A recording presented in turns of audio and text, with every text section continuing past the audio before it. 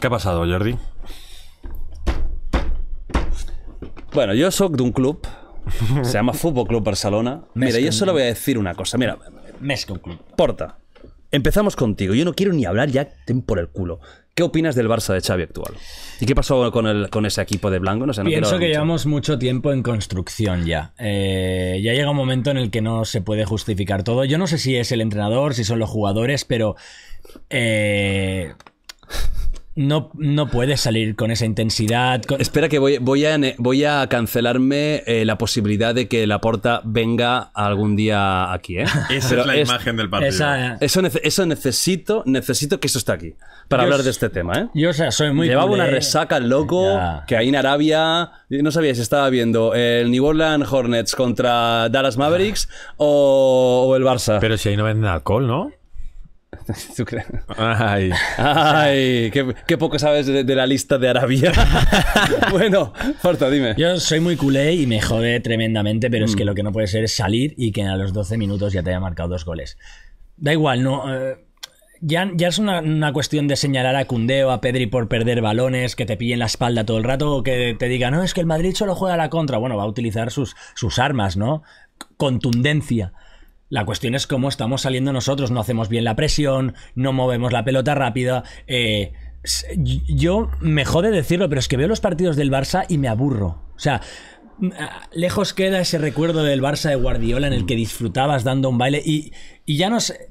O sea, al menos si vas a perder, que me parece bien, porque ayer fue aplastante la superioridad del Madrid, hazlo dando la cara, hazlo de pie. O sea, no sé, apáticos los veo, no. Tampoco es que haya muchas soluciones por parte de Xavi. ¿Crees que tiene realmente un mal equipo el Barça a nivel de nombres? A nivel de nombres no tiene un mal equipo. Yo creo que tenemos a nivel de nombres un equipazo, un señor equipo. Falta algo. ¿Para ti no? que va. Que no tenemos un buen equipo. Sí que es verdad a nivel de nombres. No tenéis un buen equipo a nivel de nombres. Vamos a decir que Ter Stegen ahora es una putada, está lesionado, pero Iñaki no es un mal portero. No. Pero no es el principal culpable. No. Vamos a decir la defensa. Sí. Tenemos a Valde, un tío que quería toda Europa y que era uno de los laterales con más proyección del mundo. Acabas de hablar en pretérito, ¿eh? Sí, evidentemente está en baja forma. Es como todo el Barça. Pero no podemos negar que lo quería Dios y su madre y era una perlita. Araujo, ahora está fatal, pero es algo que no había visto en mi vida. Araujo es uno de los mejores centrales del mundo.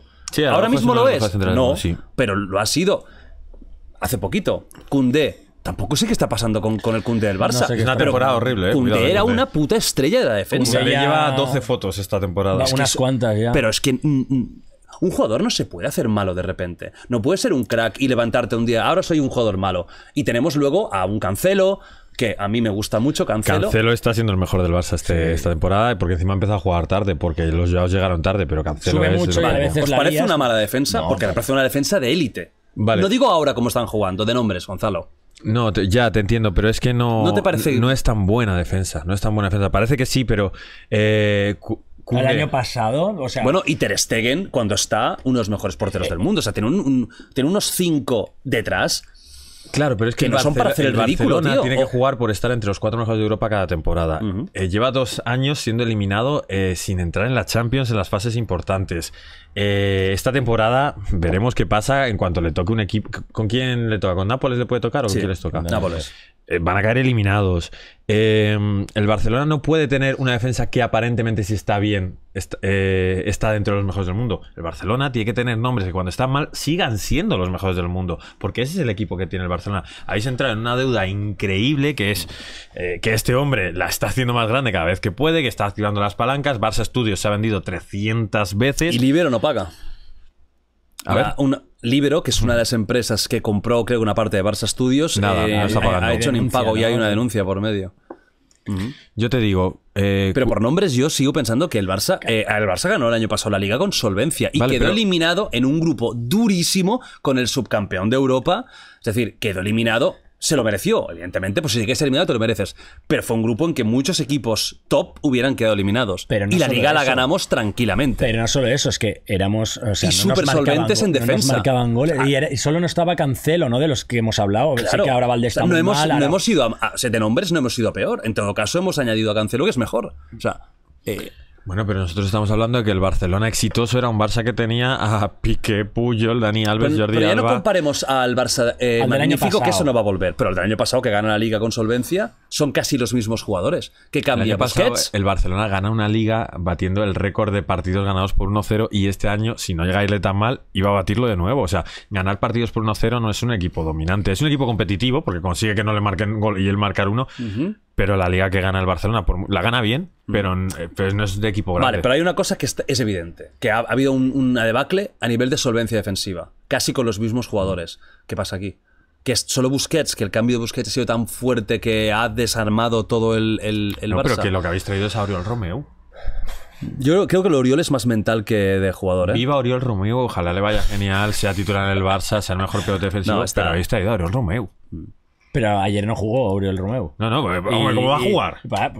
Pues es lo que te digo, ya, sin Oriol Romeu ya nos meten un 4-1. Ya, Pero igualmente, a nivel de centrocampistas, ahora Gavi porque se ha lesionado, pero con Gavi también iba mal el Barça. Con un De Jong, Pero con Gavi es que Gavi, lucha con tanto. Pedri. O sea, este trío os parece un mal trío de centrocampistas. Para nada. No, y encima Gavi, te dejas a Pedri Gundogan, y De que Jong. es Y la Gundogan. bomba. Pero Gundogan viene de ser campeón con el City, Sí. viene al Y Barcelona. capitán. Y viene al Barcelona pensando que el Barcelona cumple con esas ideas, como el City, es un equipo al que siempre ha querido venir, y se encuentra el discurso que da él. Oye, yo estoy viendo a la gente que no estamos quedada por haber perdido. Sí, pero ahí estoy un poco en desacuerdo porque Gundogan dice eso, pero luego no se le ve dejándose la piel en el campo, que sí juega muy bien, también pierde sus balones, pero yo no lo veo como a Gavi, poniendo la cabeza por cualquier... ¿Sabes? No. A ver, O sea, Gundogan está bien, pero ayer estuvo medianamente de los mejores, Sí. pero tampoco está siendo un jugador diferencial, ¿eh? O sea, no No, estoy viendo está- un Gundogan que digas, no, es que él se pilla el equipo y se lo pone en las No, espaldas no. y él solo gana partidos. No está no, tampoco en ese plan. Y luego la delantera, que sí que es verdad que aquí está viendo más fallos, porque Rafinha no está dando el nivel. No. A mí Ferran Torres me gusta mucho y creo que tiene una mentalidad de puta madre y aún de los pocos haciendo algo, pero no, tampoco está siendo diferencial. Si Ferran Torres mantiene la mentalidad que contó aquí, la mentalidad de Ilya Topuria y tal, a él le va a ir bien. No, yo creo que no va a seguir en el Barça, que lo van a vender a un equipo más pequeño o lo que sea, pero creo que si él mantiene esa disciplina, le va a ir de puta madre, porque es lo que se necesita, ser más disciplinado que los demás, que tu competencia. Y él lo Pero es. la delantera que tenéis es un problema, no te puede ceder a Lamine Yamal todo el protagonismo de un Barça. Lewandowski marca un auténtico golazo, pero está peor que nunca, está en los números de la peor temporada del Dortmund. Y empezó o sea, bien el año pasado, me refiero... Sí, tuvo 4 meses increíbles, la verdad. Pero tú tienes que ganar la Liga a un Girona supermotivado y a un Real Madrid que línea por línea es mejor que tú en todos los aspectos. Que luego tiene que jugar el equipo es el que gana, no los números. Pero es que los 3 delante del Madrid contra los 3 delante del Barça, el medio campo del Madrid contra el medio campo del Barça y la defensa que está más igualada, el Madrid tiene muchas bajas Sí, pero en defensa. Sí, no, totalmente, joder, tío, lo he militado y tal. Pero el Madrid, si no llega a ser por Bellingham lo ha cambiado todo porque cuando pasa este verano, el Madrid no se pensaba que estaría jugando así. Ni de broma. O sea, nadie se lo esperaba y tiene el mismo equipo, ¿eh? O sea, Pero también hay algo, tú lo sabes, que cuando un equipo se le pone de cara a las cosas y mentalmente todos. empieza a funcionar, eso es como una bola de nieve. Y el Madrid está ahora mismo en ese Barça lo contrario. subido ahí. Y el Barça está en lo contrario, en una Debacle caída libre, absoluta. porque jugadores de nivel aquí están jugando aquí. ¿Cómo es que Araujo hace cagadas tan gordas? Hombre, pues yo creo que tenéis un problema de todo el equipo, como acabas de decir tú, y que no se puede sostener. Ayer se elige tirarle el juego al Real Madrid y tienes a 3 velocistas. Yo Que cómo Xavi, funcionan. ¿sí o no? Como culé y como experto en malos equipos.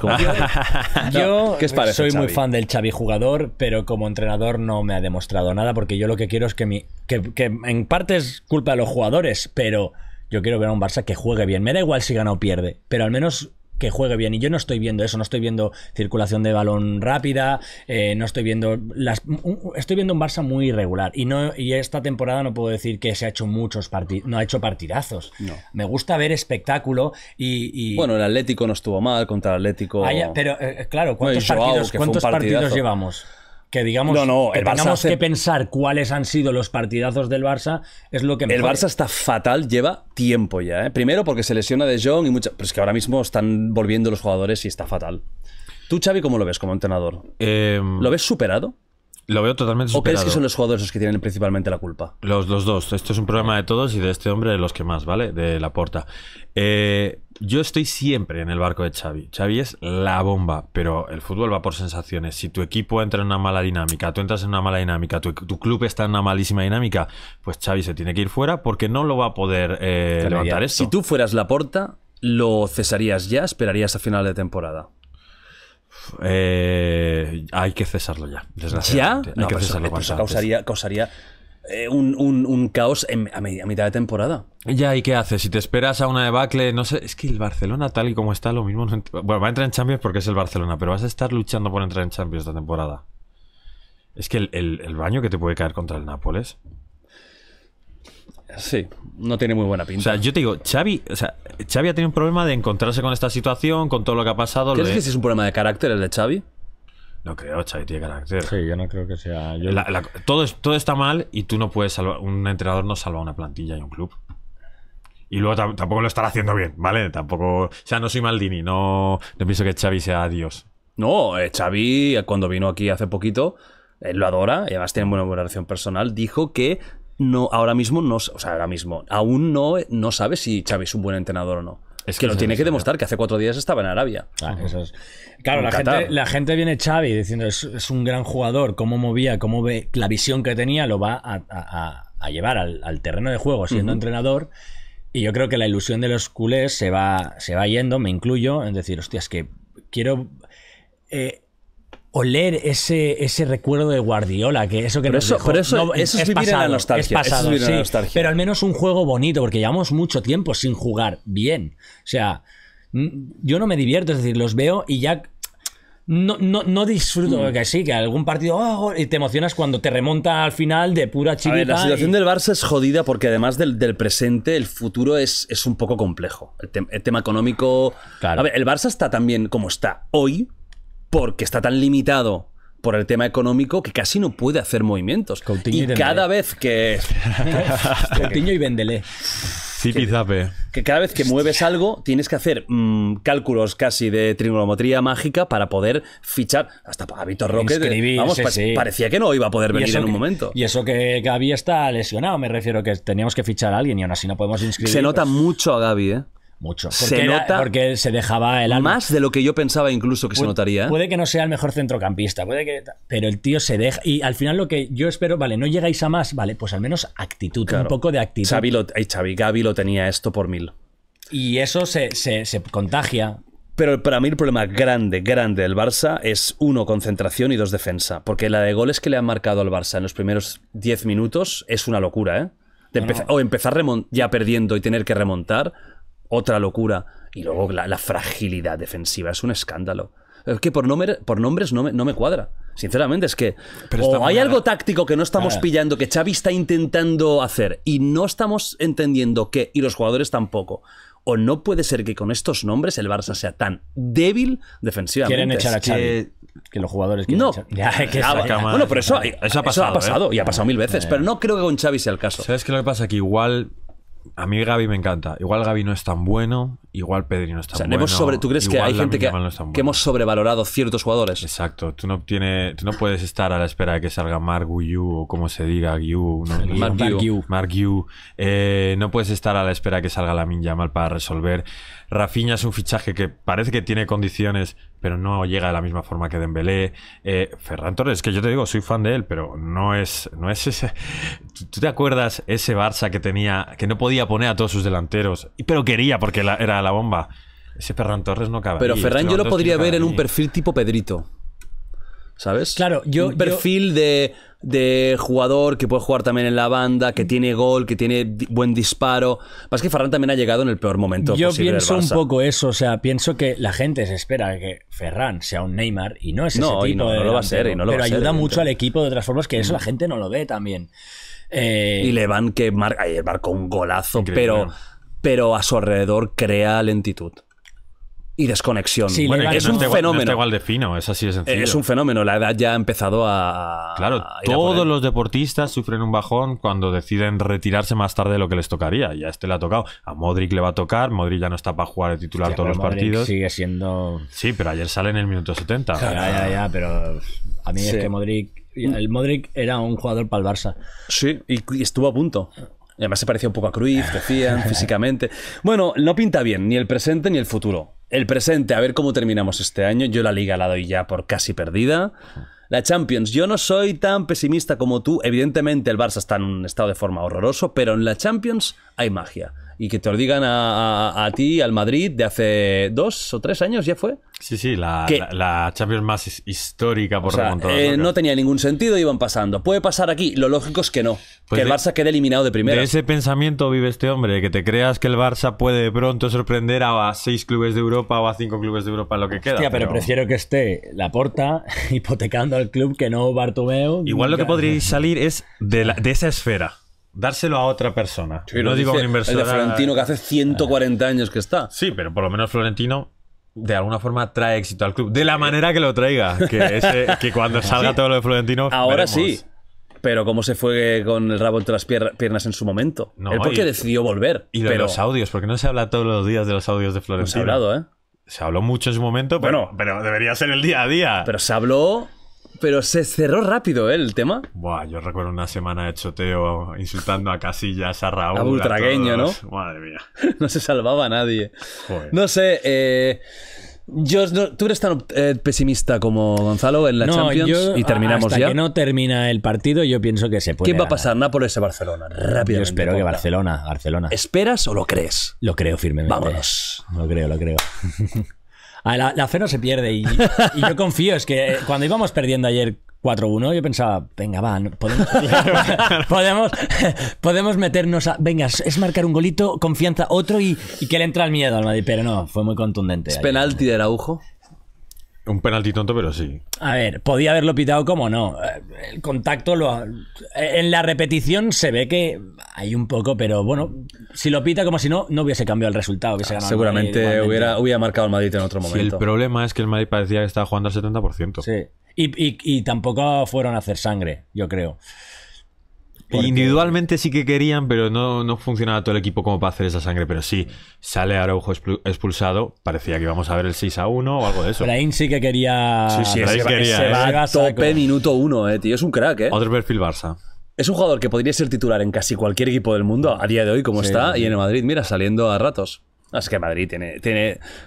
O sea, es que me da miedo porque pero está el City. Brahim lo podría haber fichado el Barça en cuanto a cantidad de dinero, ¿no? Porque era jugador vinculado al Madrid y todo eso, pero Brahim no es un fichaje loco. José Lu, que está haciendo una temporada brutal. Brahim está a un gol de igualar sus máximos goles en una temporada y es suplente del Madrid y era titular en el Milan. O sea, el rendimiento es brutal. José Lu, haga lo que haga, ya ha marcado más goles de lo que se esperaba. Están saliendo las cosas bien en el Madrid. Yo tampoco sé muy bien por qué. Está todo rodado. Bueno, yo creo que Bellingham ha aportado... Ha insuflado vida. Sí, al principio de la liga tampoco es que jugara para dar. O sea, estaba jugando también de forma. O sea, sí, ahora está en un Madrid, momento. Barça, Se ha pillado el mejor momento de forma en el mejor momento, que es cuando empieza lo serio. No, y Bellingham es muy bueno. No, Bellingham, bueno, el Maldini lo dijo, a día de hoy el mejor del mundo.